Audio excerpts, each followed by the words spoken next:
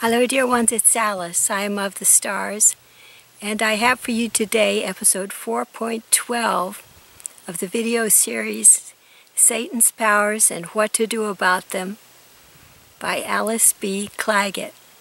This episode 4.12 is entitled Devil.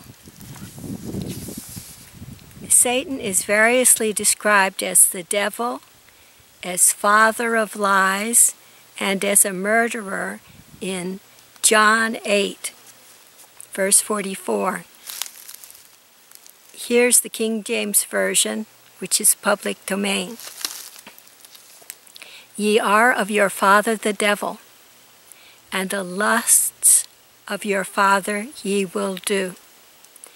He was a murderer from the beginning, and abode not in the truth, because there is no truth in him. When he speaketh a lie, he speaketh of his own, for he is a liar, and the father of it. Here's my commentary. Sometimes the devil is a name for one of the heavenly hosts that fell in Satan's company. Sometimes, as in the above passage, it is used as a synonym for the word Satan. I have for you some images.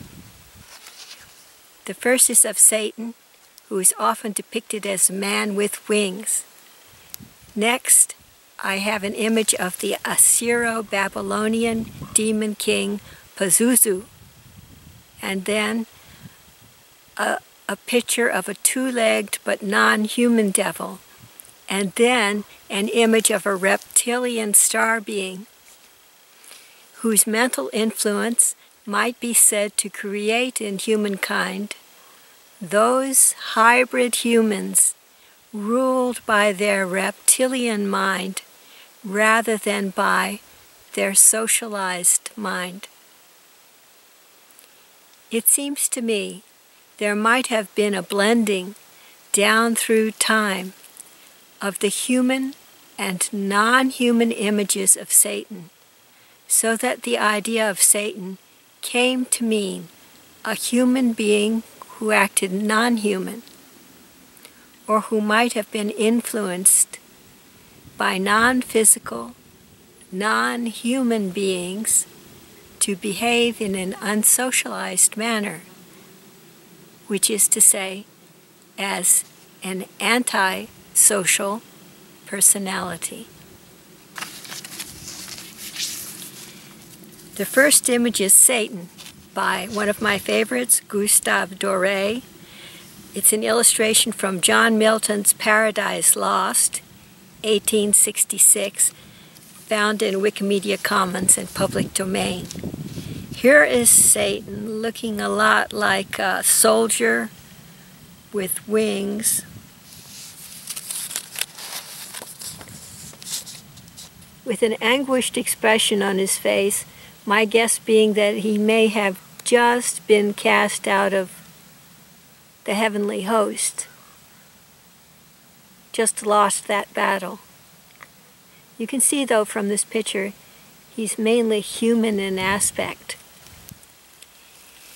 Next, I have bronze statuette of the Assyro-Babylonian demon king Pazuzu, about 800 to 700 before the Christian era. A photo by PGHCOM, 2007, Wikimedia Commons, Creative Commons license. This is a picture of a man, looks to me with no clothes on, and a strange protuberance or hat on top of his head, an evil expression, one hand raised and the other hand lowered, but both looking rather ferocious. And it looks like maybe wearing boots that look like the feet of birds. And the wings are odd.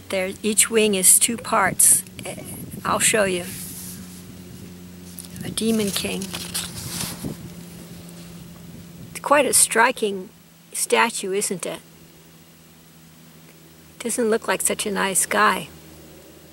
Ferocious, evil, strong, mean guy with the ability maybe to fly through the air, or with astral abilities, or maybe a being that is on the astral plane and not the physical plane.